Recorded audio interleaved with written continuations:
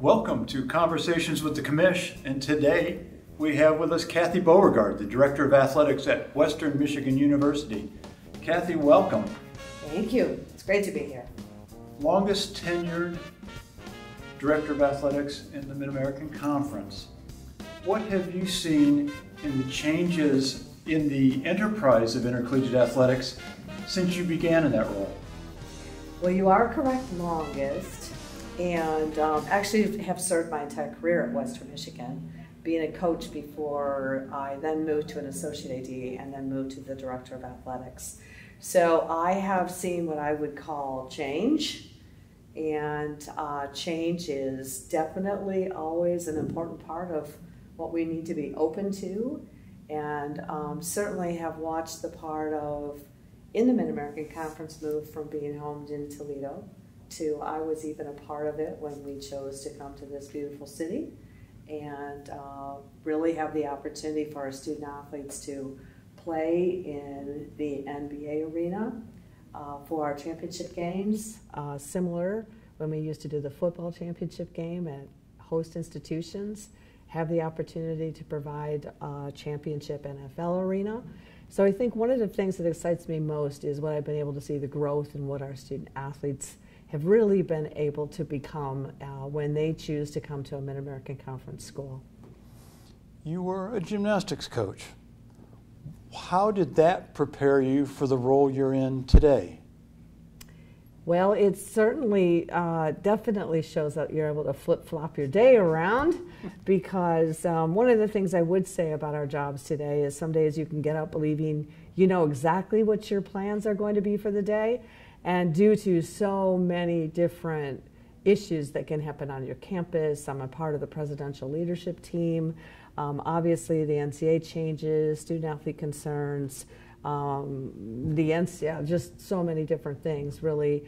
I think that it has definitely changed to much more of a legal aspect of certainly also having to be involved with legal conversations almost every day, and just a wide variety of what's really happening with our student athletes today and what we really need to make sure that we're concentrating with them. We want to provide them the opportunity to come to our institutions to be able to play the sport they love, grow, mature, participate in community service activities. Our student athlete advisory boards on our campus, along with the Mid-American Conference one, are very active. Lots of listening that I think is very important.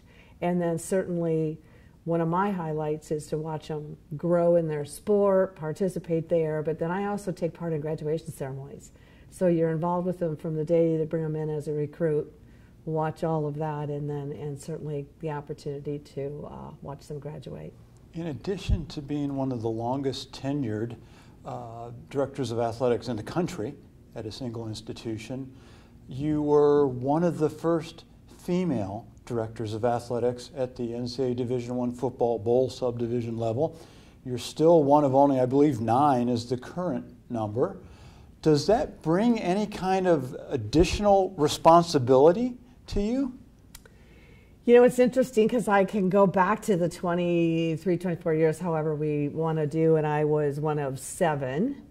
And I can tell you after those multiple 20 years that now we're looking at the number 9. So I would tell you we still have a long way to go. The opportunities of what I believe I bring to our institution, our student athletes, our program, our coaches, our staff is certainly the experiences that I had as a coach.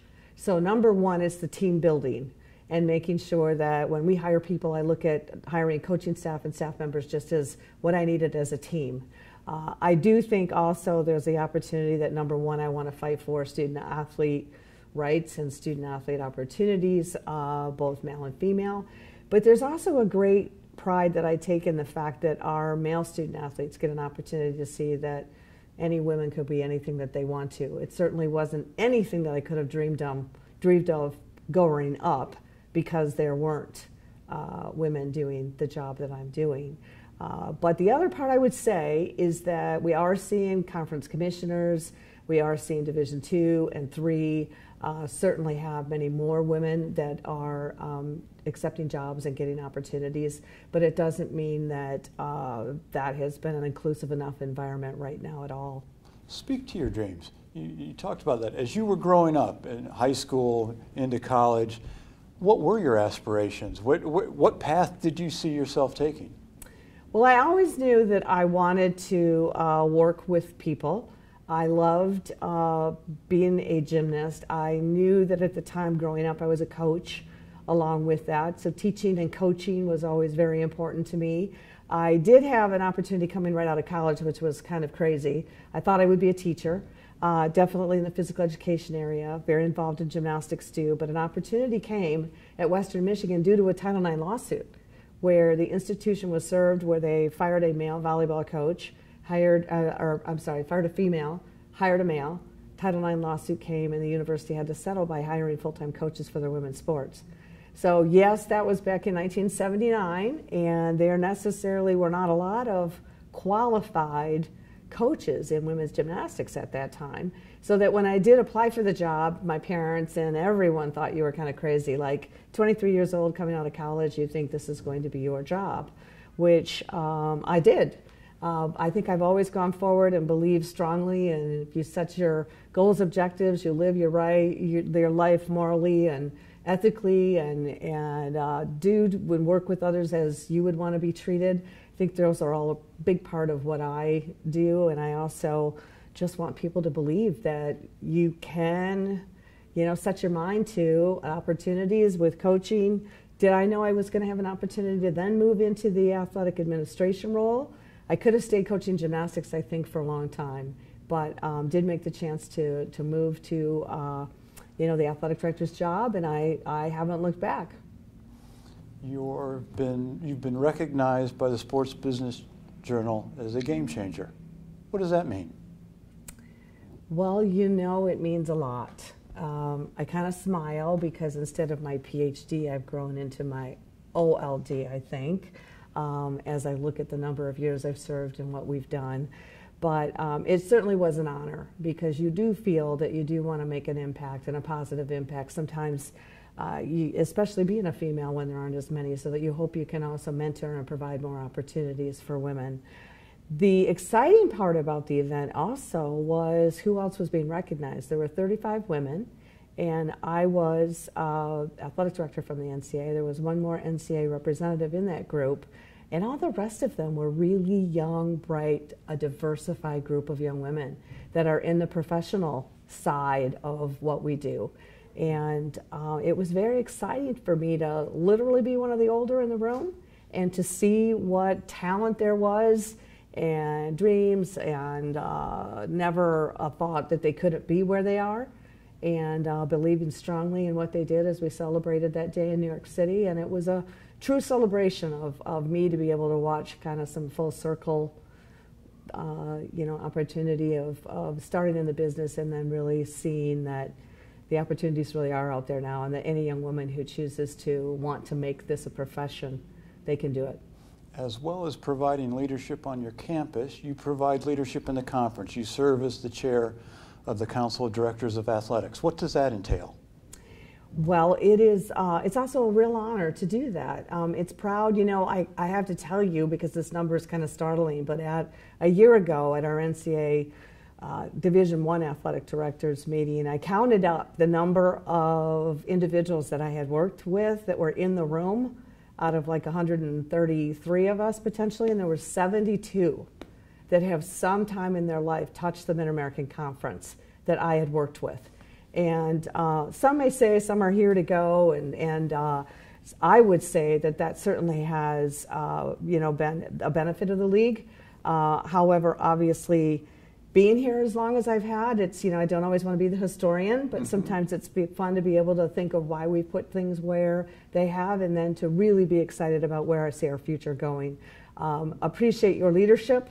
No doubt about it. The conference office, we've never been in better shape of where we're going, how we're going, opportunities to play in bowl games, opportunities for postseason, opportunities for so much growth. And I think definitely serving as the chair, you kind of feel a responsibility to make sure you can assist that, help with that, and certainly be a part of the three groups of the senior women administrators and also the faculty athletic reps who serve great roles in all of us, making sure that we continue in the Mid-American Conference to do it right. It's about the education, it's about the graduation, it's about the experience, it's about getting to championships, playing dreams, watching dreams come true. And certainly our presidents have been active roles in that, which I'm also proud of. There are some leagues that don't have presidential leadership, and I think the opportunity for you to also work with that and all of us to work within that is a critical part of what higher education and intercollegiate athletics needs today. Are there a couple moments that stand out during the course of your AD career that you click to from time to time and say, golly, what a great accomplishments by our program or our staff or our kids? Well, there are, and I can actually believe I remember some of them too, so that's a good thing. I think that, there's been so many on the academic side, which is a really big part. I know a year ago we won the All Sports Trophy, and I've done that before, the academic part of things. So when we know that we're academically having our 16 sports be able to, participate and excel that way. I would have to say that our Cotton Bowl experience 2 years ago was really special. And to watch not only the Cotton Bowl, but at the Mid-American Conference Championship, when we sold 40,000 tickets at Ford Field for Bronco Nation to show up and really be able to wear the brown and gold and be so proud of the university that they graduated from, and then follow us on to the Cotton Bowl experience. It truly was a whole community experience and a Bronco Nation experience that I think has been a goal of mine since I've been there. My most important thing is I love Western Michigan, love what I'm doing. I've served 6 different presidents during that tenure, and certainly know that we have a very special place in Kalamazoo, and I want to keep that on the map, want to put that on the map, and there's no doubt that anytime we get national opportunities, national experience and exposure, which we've also been able to do in watching our television opportunities grow through the Mid-American Conference too, and appreciate the television partners as we've moved along the way. So it's hard. There's been some really great individual stories that I have from a coach, and I have in watching some student athletes come in and watch what they've sacrificed for, and some of them have gained golly, and then they haven't come back. I'll tell you, young man we had in Atlanta at the game just 2 weeks ago. I didn't have a great experience at the time, and had to leave for a disciplinary action, and ended up coming back, finishing his degree. We helped him do that. Saw him at the Atlanta game. Sent me a note after that said, "Thank you for holding me accountable," which is what I think we really strive to do. We have 18 to 25-year-olds that in our time and in our days are going to make great choices and sometimes mistakes, but when you can also hear that, the impact that we've done. And one other thing that I would say we're so proud of, we had a member of our staff who won the MAC Diversity Award, Dennis Corbin, that had been with us 35 years that we lost. But we celebrated this last week. It was Western Michigan Giving Day. And it was an opportunity that our student athlete group chose, that they wanted to get 100% participation in giving to the Dennis Corbin Memorial Fund, so that we could enhance our student athlete training experiences. And watching that and it being their choice are really great reasons why I continue to do what I do. Kathy, thank you so much for joining us today. Thank you very much.